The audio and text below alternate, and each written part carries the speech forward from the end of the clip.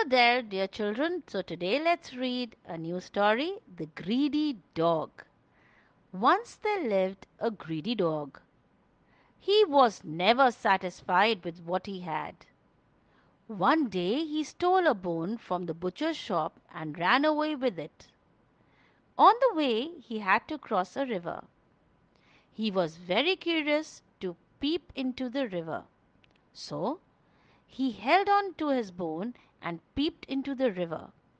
He saw his own reflection, but he thought that it was another dog with a bone.